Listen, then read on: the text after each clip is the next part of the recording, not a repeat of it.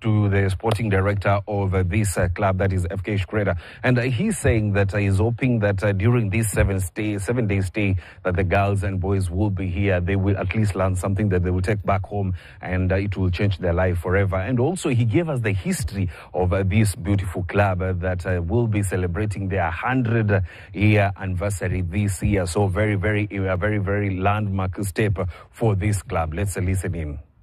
First of all, welcome. We are glad that we can take part of in this project. As I know, this project was initiated from the embassy of the Romanian embassy from Kenya.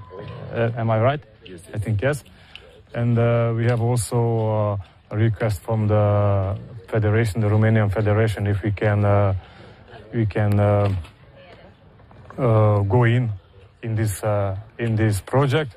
We gladly say yes, and we are on way that we want to show how we work in this week. The guys can see all players from the academy, from different levels, even from the under 7 age till the juniors, even the seniors, and maybe they can pick some interesting things to go home, maybe implement, or tell for their friends, for their colleagues who are not with them here.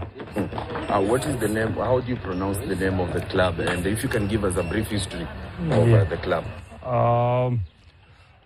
First of all, we have to fix that we are in Romania, but this region is a Hungarian region. It was in the past, it was the Hungarian territory.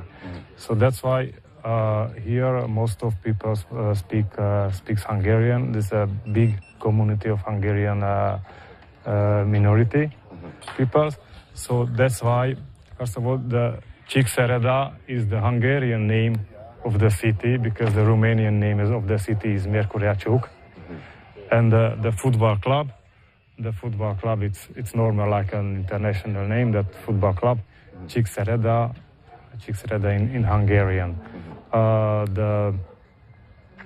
The football in Csíkszereda begins in 1904. That's why in this year it's 120 years anniversary. So we have a lot of another programs.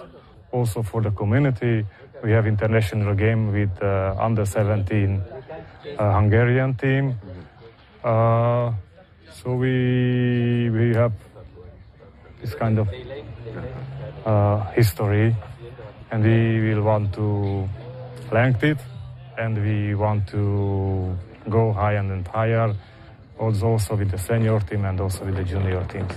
Now, from what is happening here in Romania, let's shift focus. We get into the Paralympic Games, which begin officially on the 28th of August in Paris, France. And I want us to take a look at some athletics action. And Kenya's Priska Jepkemei and Nancy Chelagat say they have prepared really well for this year's games, and they're looking forward to putting Kenya again on the map and bringing more medals when you talk about the Paralympic Games. Let's listen in.